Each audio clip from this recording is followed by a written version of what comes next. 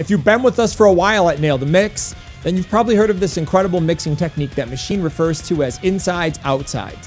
Machine first blew everyone's minds with this back in his first Nail the Mix appearance with Lamb of God, and we have seen it here with Will Putney as well.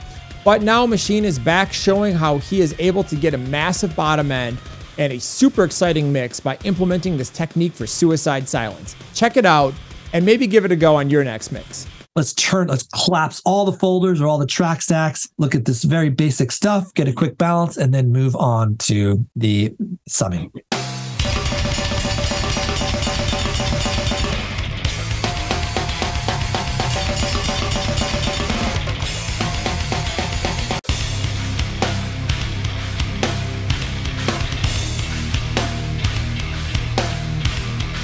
Okay.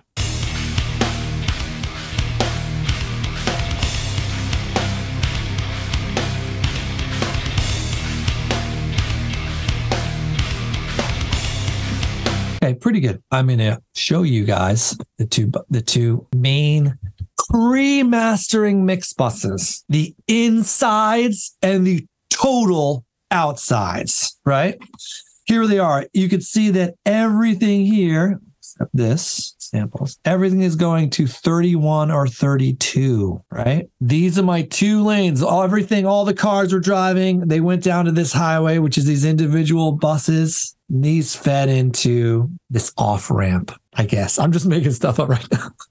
This off-ramp, there's two places. This like the pre-master. And the total inside has everything I want on it. It has an extreme amount of compression. The whole concept of this is I love some compressing mixes, but it causes problems. Because for all you guys, I don't know, and even especially, I really want to talk and connect with the guys that also mix metal, where there's a lot of very, very busy kick information. I didn't start mixing metal. And when I did, I wanted to comply all the sum compression that I love from this more sparse music. Because as the compressor's working around these elements, what does compression do? It's listening to the input and it's reacting on the energy of that input. If you guys that have mixed a lot of metal and have a little more experience will very much relate to this. When it comes to certain elements like bass or double kicks or subby things that are busy or doing a lot of energy, it's going to squash that compression down and kind of ruin your mix. I'll explain by showing you in greater detail. Pretty much everything is going to the inside bus right now. And I really want to start there.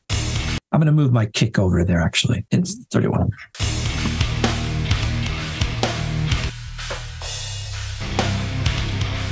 Just curious.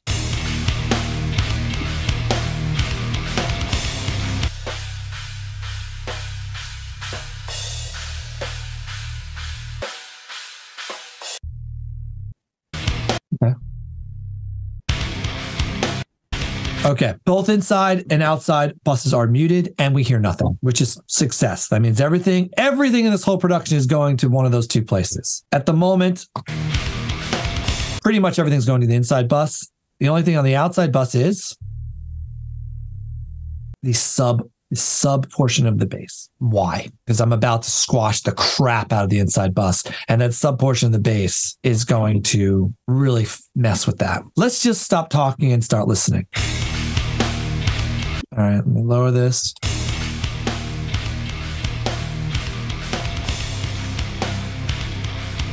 Brace yourself for the badass is about to begin, fellas.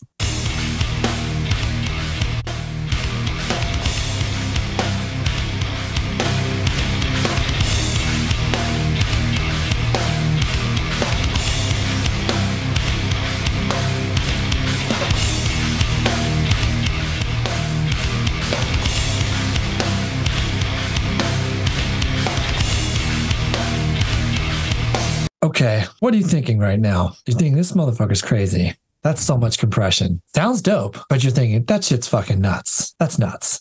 So basically, what's happening here is this is what I'm doing. I'm actually double compressing into the inside bus. This first one, this beautiful solo compressor is subtle over easy compression. It's not doing too much.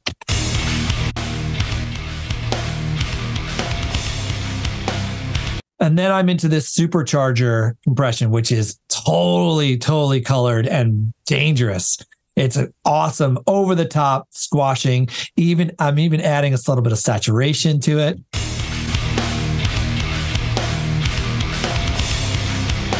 And it is just making it sound so in your face and dangerous. But there's going to be problems, right, dudes? Right, plays? It's going to be problems. What compression is, what some compression is. I'm not going to take too much time, but this is really important to understand. We all know compression. We all use it all the time. But what is compression? Okay, compression is your music goes through it and it's listening to the input and it's reacting on that. And it's raising and lowering the volume based on what it's getting, what it's listening to. Things that carry greater energy are going to make the compression move much, much more. What has a ton of energy? Well, drums are spiky, have instantaneous moments of high energy. And they hit the threshold of your compressor and make it react, make it move. Things with low end carry a lot of energy. It's like why when you have a big PA system, the subs like take these huge amps. It takes a lot of energy to a sub speaker moves slow and a big distance. It takes a lot of energy to do that, right? If I was to wave my hand up and down in big movements for a long time, I get tired pretty fast. But it was a tweeter, high end. It would just be these tiny little movements. If I was to wiggle my finger real fast for a long time, I wouldn't get that tired because it doesn't take that much energy. So these low end elements like sub on the bass guitar or kick drum are really, really affecting your compressor. Now, this is how I get away with it. I want to give you a visual. I don't have a visual with these two compressors. Let's take a Logic compressor to explain this. I really like how this does this. I'm gonna squash my mix with this for a second.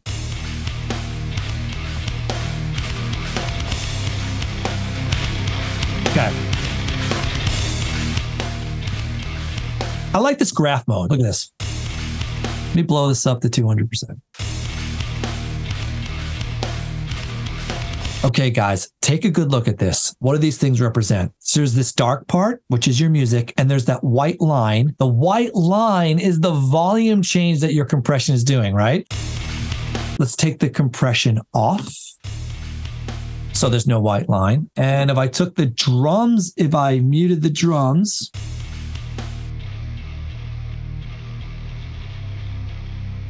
where'd you go? Where'd you go? There you go. I lost you. Okay.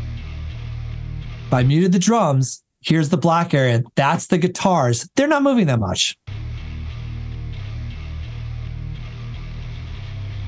They're pretty sausage and even, right? If I turn the drums back on,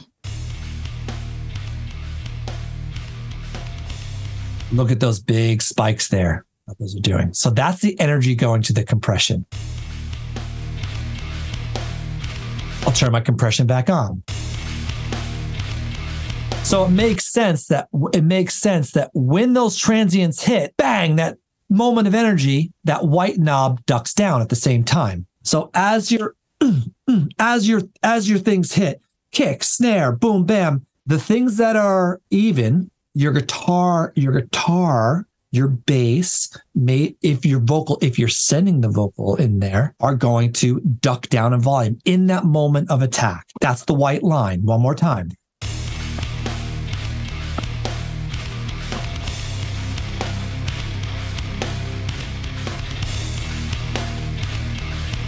So as those things hit, bang, it's lowering the volume.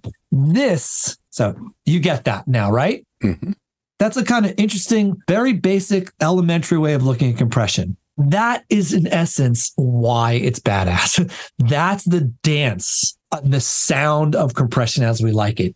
It's that it's taking those energetic moments and it's moving the volume in and around them. So this is what puts it in your face. This is what makes it sound big, present, dangerous, fat, evil, because it's enabling you to, when the drums or the spiky things hit, it's fooling you because it's ducking those guitars, momentarily ducking those guitars out of the way and bringing them back up. So it makes everything sound loud, because it's like, yes, it may shape the attack on your drums, but they're still going to poke through. And in between those hits, those guitars are coming back up in volume. That's the essence of what sounds so cool about that. That's like the dance. And the problem I found in metal, guys, is that I was compressing so little because I had problems with my energy, because I had these double kick moments, like which floor out the energy. And then it's holding those guitars down and then making them disappear and wussing them out. It's too many spiky events. All this busyness in metal. There's too many spiky events screwing this up. So what I needed a way to do, extremely compress, but I needed a way to remove parts that were causing a problem. Hence the total outsides. That's what they're there for. So I can take, and in this case, I'm going to take more so the double kick stuff and put more of those on the outside. What's on the total outsides? Nothing, right? Nothing. That compressor is not there. Insides it's doubly slamming through compression. Total outsides, there's nothing. So, and now this goes to a much further detail. I can put the total outsides on a bus here. I can either put whole elements outside, or I can, with a bus send, I can blend a portion of it to the total outsides. So I have this incredible creative control of being able to do what I want, have this great dance, have this great pumping, but yet be in control of these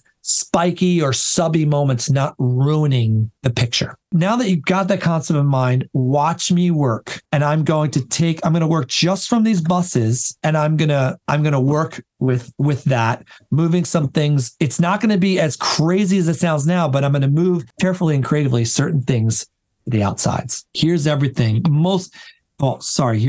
Here's everything but the sub of the bass going to the inside. I'm going to put the sub to everything on the insides right now. It's going to be crazy.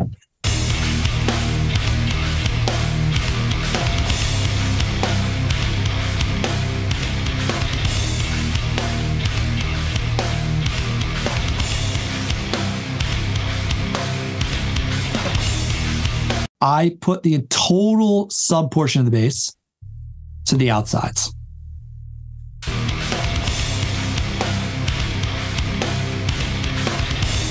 Allowing that to dance better, because that constant sub would just be holding that sucker down. That's no good.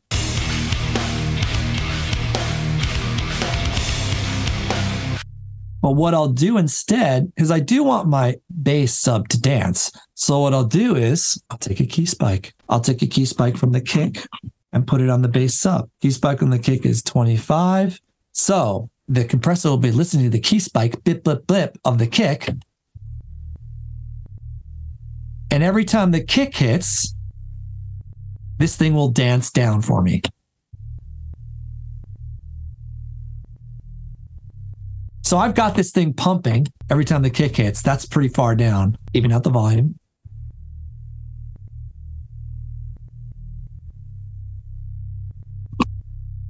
There it is.